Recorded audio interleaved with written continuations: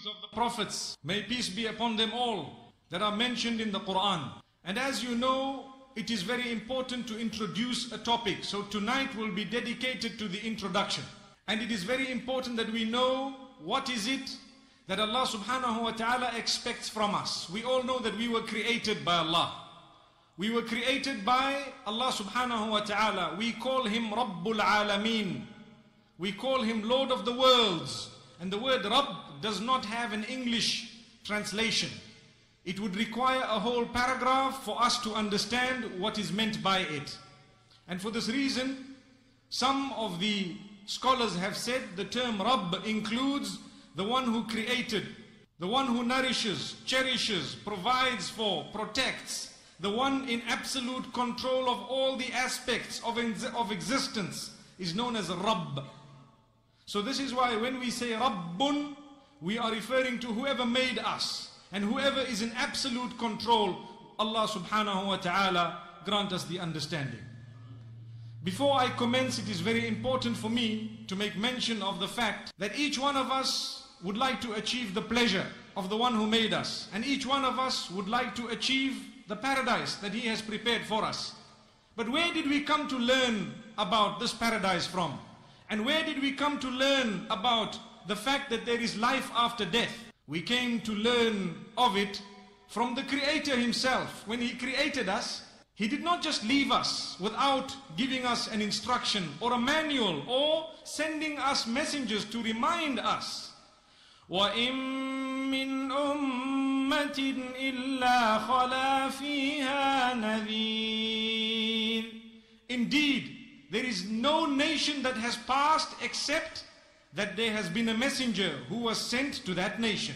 A reminder, a warner. The word Nadir in actual fact means a warner. One who warns to say, oh man, you are not in existence in order to enjoy your life. You are actually here as an examination, and the qualification of that examination will determine your status in the real life, which is the life after death. And this is why all the messengers of Allah subhanahu wa ta'ala, they were more interested in the life after death and in the hereafter than this dunya. None of them gave preference to this world. It's important for us to know this. And it's important also for us to know that when Allah subhanahu wa ta'ala created us and sent messengers and sent messages with those messengers, there were two types of people that He sent. One were those known as Rusul, and the others were known as Anbiya. There is a difference between a Rasul and a Nabi. So what is the difference? One is a messenger and one is a prophet. The one who has a higher status is a Rasul, a messenger. Because every messenger is a prophet, but not every prophet is a messenger. And here I'm using the English language, although I've used the word Rasul or the word messenger to refer to Rasul. What is meant by this? A Rasul is a person who came with a new Sharia, with some law, with a book, with something that Allah subhanahu wa ta'ala gave him, an instruction, revelation, and Allah said, go and teach this to the people and go and warn them and so on. That is known as a Rasul. A person who's a messenger, given a message to go and deliver.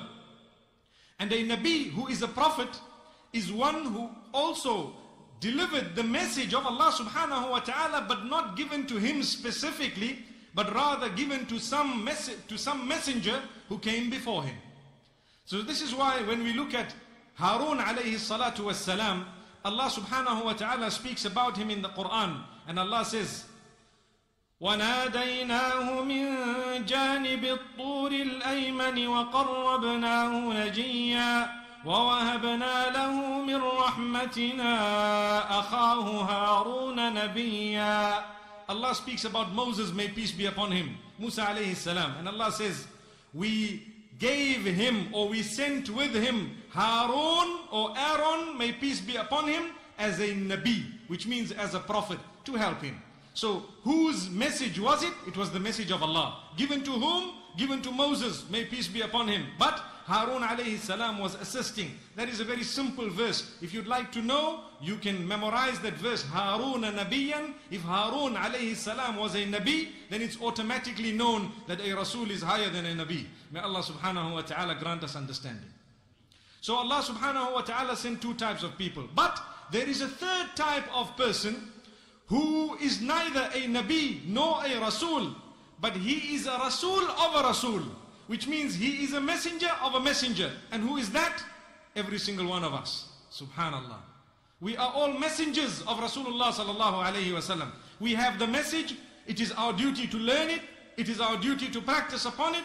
And it is our duty to teach it to others. This is why when Rasulullah sallallahu alayhi wasallam was sending one of his companions, Mu'adh ibn Jabal radiyallahu anhu, to Yemen, and he asked him a few questions, at the end of that, he says, Alhamdulillahi alladhi waffaqa Rasula Rasulillahi lima yarda Rasulullah. Praise be to Allah subhanahu wa ta'ala, who has granted acceptance to the messenger of Allah subhanahu wa ta'ala, to that which has pleased the messenger of Allah subhanahu wa ta'ala. So Allah guided Mu'adh ibn Jabal radiyallahu anhu, and Allah subhanahu wa ta'ala obviously had sent Muhammad sallallahu alayhi wa sallam, and Muhammad sallallahu alayhi wa sallam in turn sent Mu'adh ibn Jabal radiyallahu anhu, and he has informed all of us, Ballighu anni walau ayah. Go and convey the message, even if it means a small verse. So every one of us, inshallah, we have that status.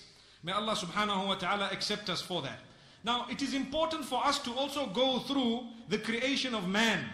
Why Allah created us and how He created us. It is impossible to know that except through revelation.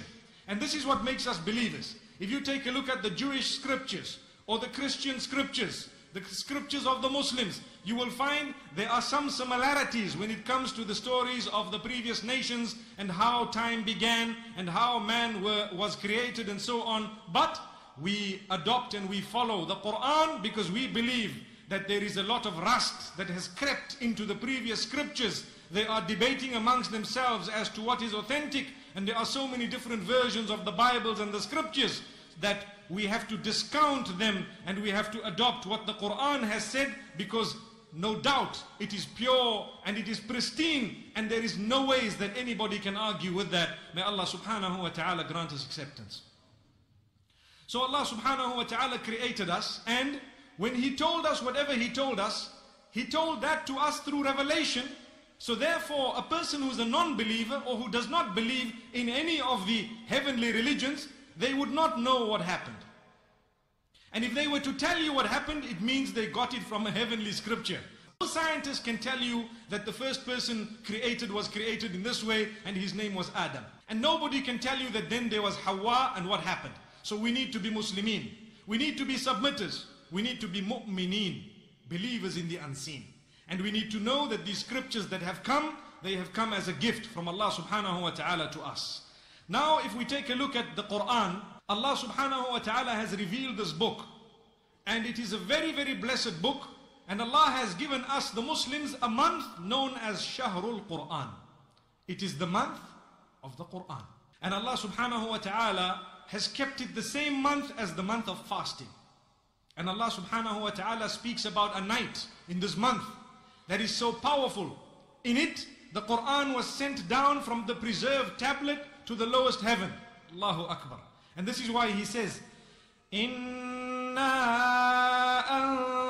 anzalnahu fi laylatil qadr. We have indeed revealed it in the night of decree. Laylatul Qadr translates as the night of taqdeer, the night of decree, when all that is going to happen for the next year is written by Allah subhanahu wa ta'ala. It is called Al-Qadr, the night of decree. We all call it the night of power because it also depicts the power of Allah subhanahu wa ta'ala. So it is important for us to know that there is no doubt in the book that Allah has revealed. And as Muslims, we are fortunate to be from amongst those who follow a religion that makes it a duty upon us to study all the verses of the Quran, not just a few verses. And Allah says why He revealed the Quran. We need to know this. Why did Allah reveal the Quran? Why did He create man? Why did He do this? Why did He do that? The answers are in the Quran. This is why Allah says, Kitabun anzalnahu. It is a book that we have revealed. Ilayka, to you, O Muhammad sallallahu alayhi wa sallam. Mubarakun. It is so blessed. Liyadabbaru ayatih. So why did Allah reveal the Quran? In order for its verses to be pondered upon. That is the reason. So how many of us have pondered over the verses of the Quran? How many of us have understood why Allah revealed the Quran? Did He just reveal it that we can recite it? No point in understanding or no interest in understanding it? Did He reveal it so that we can use it as a pillow? We read it at night and then we put it away and go and sleep. And the following morning we get up? No. Take a look at what has happened to the Bible and to the other books. Very few followers of those books have read those books cover to cover. But every one of us have heard the Quran cover to cover by the will of Allah. So treat it as a gift and understand that if we have not tried to ponder over the verses of the Quran, then we don't even understand why it was revealed.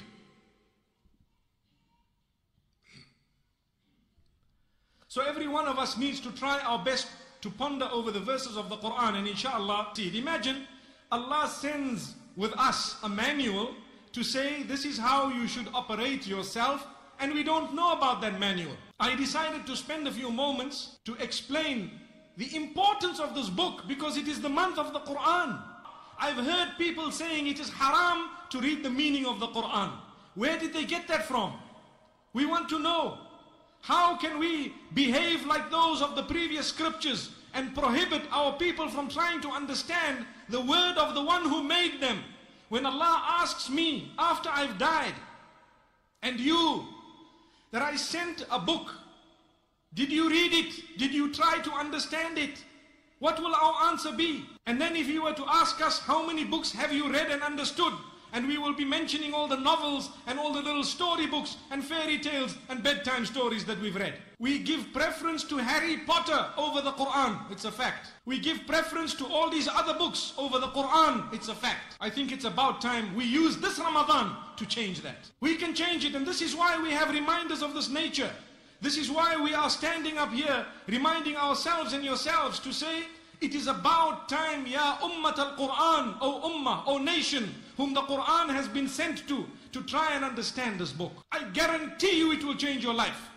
I guarantee you it will raise you in spirituality without a bat of eyelid. Allahu Akbar. That is the book of Allah subhanahu wa ta'ala. Yes, there are rules and regulations governing how to deal with a question that crops up in your mind whilst you are reading the meaning. Those questions need to be answered by the professionals, the ulama, those who know. So when you come across a verse, you will find if there is a question in your mind, it would be wrong for you to answer it on your own. Go and ask the ulama. But there are so many verses in the Quran that are very easily understood. The stories of the prophets, which makes the bulk of the Quran. That's why we want to go into it this year. Very easily understood. Allah tells us about Noah. Allah tells us about Jacob, about Joseph, may peace be upon them all. Allah tells us about Lot, may peace be upon him. So it's important, inshallah, for us to make an effort to try and read these stories, to try and see why Allah revealed them, why Allah sent them down, for what reason. And then, inshallah, we see how everything is connected. When Allah subhanahu wa ta'ala sent messengers to mankind, He selected the best. He did not send messengers from amongst the worst or the mediocre of community. No. A Rasul or a Nabi was always selected the best of them. And this is why there are certain qualities that all the prophets had. We need to know these qualities. Because if we'd like to continue the work of the messengers, we need to try and learn from what Allah subhanahu wa ta'ala selected and chose. May He choose us all to serve His cause. Allah says regarding some of His prophets, إِنَّهُ كَانَ مُخْلَصًا. Definitely he was chosen. Then Allah says, إِنَّ اللَّهَ اصْطَفَى آدَمَ وَنُوحًا وَآلَ إِبْرَاهِيمَ وَآلَ عِمْرَانَ عَلَى الْعَالَمِينَ. Allah has chosen. إِنَّ اللَّهَ اصْطَفَى. Istafa means to choose. إِنَّ اللَّهَ اصْطَفَى Adam. Allah chose Adam. Alayhi salatu wassalam. We believe that whenever we say the name of a messenger, it is our duty to say, may peace be upon them. Muhammad sallallahu alayhi wasallam says that there is a curse upon the one who says Muhammad without saying sallallahu alayhi. So some of these qualities, the messengers were always truthful.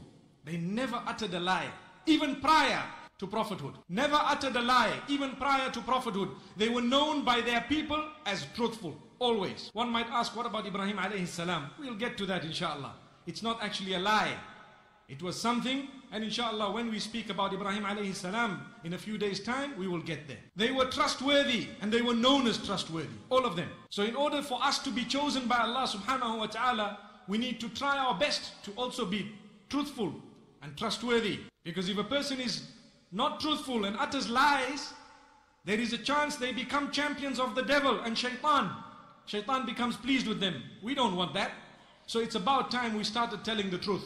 And it's about time we were honest and trustworthy. Then all the messengers were trained in a specific way.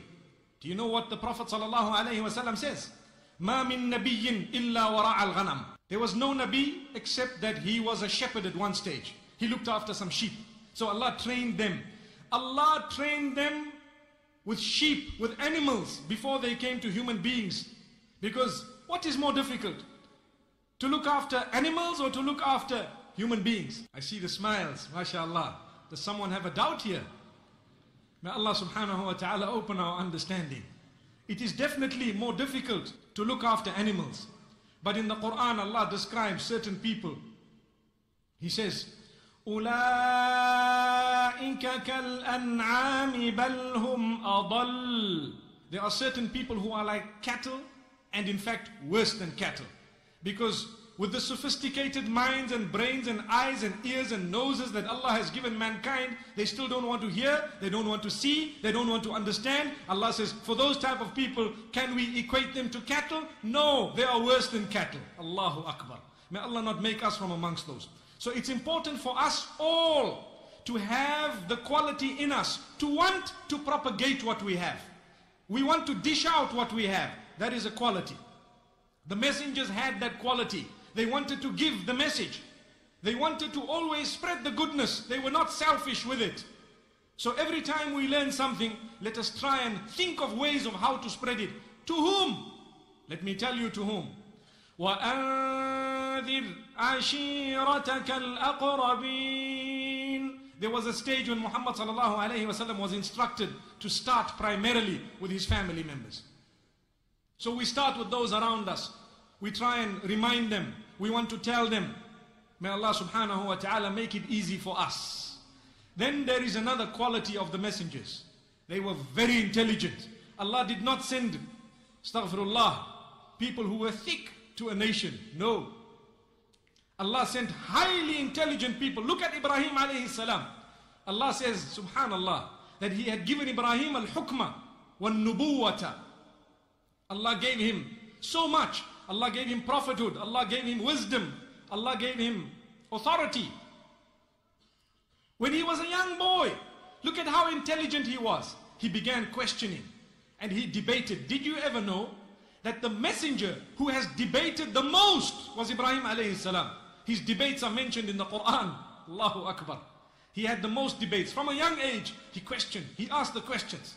And this is why for us, when the young ask questions, find answers for those questions. Sometimes they are innocent questions and we rattle out words of rebuke to these youngsters without even knowing that this might have shaped some negativity in the youngster's mind that will last forever because we did not answer the question.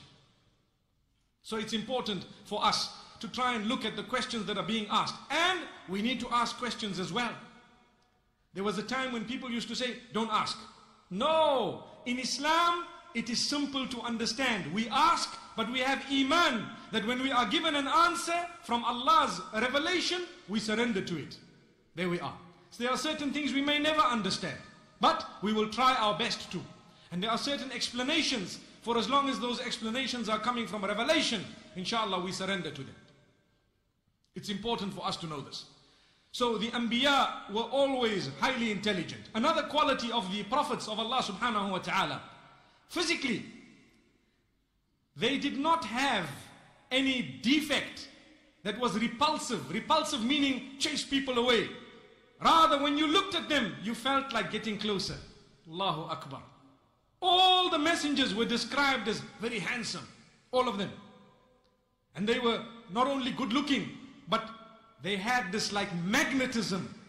Do you know what Abdullah ibn Salam radiallahu anhu says about Muhammad sallallahu alayhi wa sallam?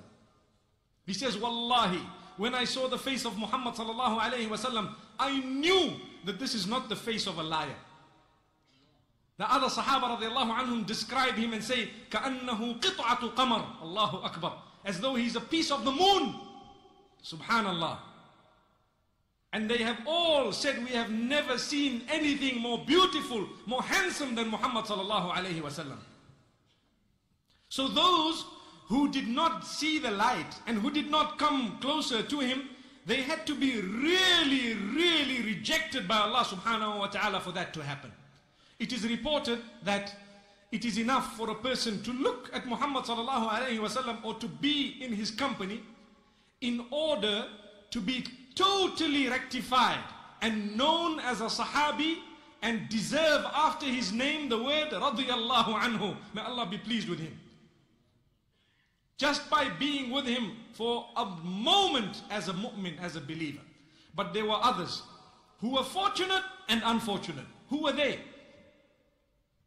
They were the likes of Abu Jahl and the enemies of Islam who fought Islam and they fought Muhammad sallallahu alayhi wa sallam. They were fortunate in that they lived in his midst, but they did not look at him with the eye of sincerity even once. Not even once. So for that reason, they did not receive that cleanliness. They did not receive that spiritual level of Sahabi. Allah subhanahu wa ta'ala again has chosen the Sahaba of Rasulullah sallallahu alayhi wa sallam. Then there is another very important point that we need to know. The messengers were all protected by Allah from committing sin. All of them were ma'soomeen. Ma'soomeen meaning they were protected by Allah from committing sin. Now one might ask, what about this deed that was done by Musa alayhi salam? Inshallah we will get to that. What about that which was done by this Nabi or that Nabi? We will get to that inshallah. They were protected by Allah subhanahu wa ta'ala from sin, and we need to know that and we believe that. And Allah subhanahu wa ta'ala thereafter has kept certain merits in these messengers. The messengers, whenever they spoke, whenever they uttered, whatever they said, was inspired by Allah subhanahu wa ta'ala through divine revelation. And we know this about Muhammad sallallahu alayhi wa sallam. Allah says in Surah An-Najm, وَمَا يَنطِقُ عَنِ الْهَوَىٰ إِنْ هُوَ إِلَّا وَحْيٌ يُوحَىٰ. He does not utter anything from himself. It is indeed revelation that was revealed. It was revelation that was revealed. So one might say, well look, once the Prophet ﷺ looked away from Abdullah ibn Maktoum radiallahu anhu, and the Quran came and admonished him. So people say, well, what was that? Allah subhanahu wa ta'ala had a lesson for us in that. Because sometimes it is the plan of Allah subhanahu wa ta'ala to let something happen so that when the solution of it is shown or when the remedy of it is shown, the lesson can remain up to the end. We learn a lesson from that, that no matter how high you are, no matter how knowledgeable you are, no matter how much you think you know, when you are corrected, take it properly and accept it and be happy that you are corrected. When the Prophet ﷺ was corrected, why was he corrected? Why did he make a mistake in the first place? Because had he not been made to make that mistake, where in his sunnah would there be a lesson for those who make mistakes to learn from? Subhanallah. So it was part of his perfection to make that mistake for us to have a perfect example to follow, so that when you make a mistake you know what to do, because when he did it he was also shown, or he showed us what exactly to do. I hope we've understood this. Then Allah subhanahu wa ta'ala has spoken about how the messengers, none of them sought a reward. None of them wanted money in return for their message. None of them wanted to gain some form of popularity through their message. No. This is why in Surah Yasin we know the verse where Allah subhanahu wa ta'ala speaks about a man who came from the innermost part of the city, and he says, اتبعوا من لا يسألكم أجرا وهم مهتدون. Follow those who are asking no recompense from you. They don't want any reward from you. Follow those who are rightly guided. May Allah subhanahu wa ta'ala grant us an understanding. Also, it is very important to know that the messengers came with a direct message. They did not beat about the bush. When Lut alayhi salam came to his people, he told them directly, abstain from homosexuality. He didn't say, yeah, you know, now there's something you guys need to worry about and there's something we need to talk about. No, the messengers, they came with a direct, clear-cut message. And they delivered it as it was, given from Allah subhanahu wa ta'ala, and we will see that in the Quran. Also, we will know, or we will notice that the messengers, they had firm belief in monotheism.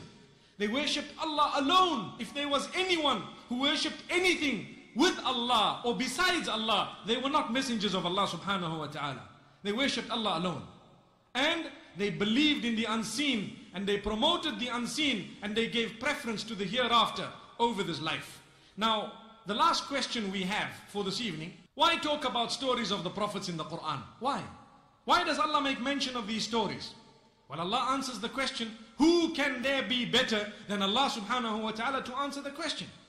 And Allah says, لَقَدْ كَانَ فِي قَصَصِهِمْ عِبْرَةٌ لِأُولِي الْأَلْبَابِ مَا كَانَ حَدِيثًا يُفْتَرَى ولكن تصديق الذي بين يديه وتفصيل كل شيء وهدى ورحمة لقوم يؤمنون. Indeed, in the stories of the previous nations and in the stories of the prophets are lessons for those with sound intellect. Allah says it was not fabricated, but it is a lesson, and the details of everything are made mention of for those who believe. We need to believe. So Allah says it is a lesson for us. When the people of Noah, may peace be upon him, when the people of Nuh alayhi salatu wassalam transgressed, how long did they transgress for? For many, many years. What was the result? We all know they were drowned in the floods. They were destroyed.